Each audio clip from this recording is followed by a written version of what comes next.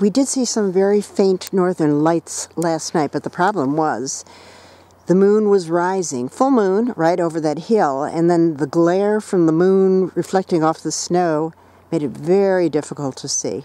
Win some, you lose some.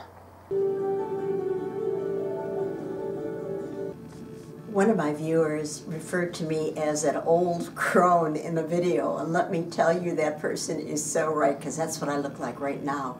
We're sitting at the Holiday Inn Express in Fairbanks, getting ready to go out at 11 o'clock at night till 4 o'clock in the morning, hoping to see the northern lights.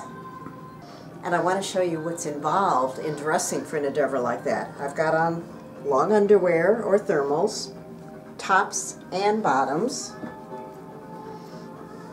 more fleece on top. Over that is going to go Gore-Tex pants, got the heavy-duty boots, North Face jacket, hat, everything else. And here's the rest of the equipment that has to go with me. If you're really interested, you need a wide-angle lens, a tripod, and here's the rest of the paraphernalia. 2 pairs of gloves, hats. And this is why you have to go out so late in Alaska. You can see where the Aurora is showing right now, thanks to the satellite view. And it's 9 o'clock p.m. in Fairbanks right now. The Aurora doesn't really get going until around midnight to 4 in the morning. So we're heading out. Your drivers take you out where hopefully there's no ambient light so we can see them, and even then there's no guarantee that you can actually see them. It's pure luck. It's the luck of the draw is what it is.